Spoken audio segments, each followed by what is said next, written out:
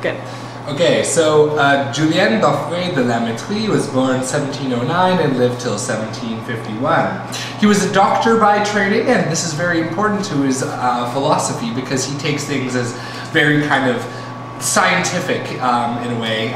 He believes that all a priori investigations have been in vain because they can't really teach us anything about the world, and actually, in fact, the only way we can truly understand, or at least get the clearest picture of the world, is through a posteriori investigations.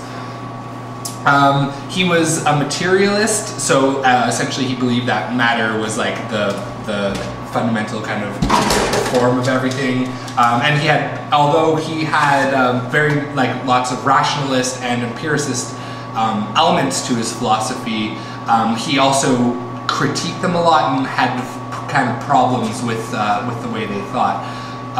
Especially in particular, Descartes has a very interesting relation to La Mettrie because La Mettrie studied Descartes' philosophies, and in fact in some of Descartes' unpublished books, Descartes describes that the human body should be studied as a machine, and animals can also be studied as machines.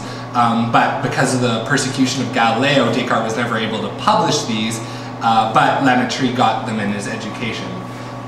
So this kind of idea that man is a machine and thought is just simply, and like rationality is just kind of embedded in us in the same way that like electricity is and the motive function is very kind of fundamental to La Mettrie's philosophy.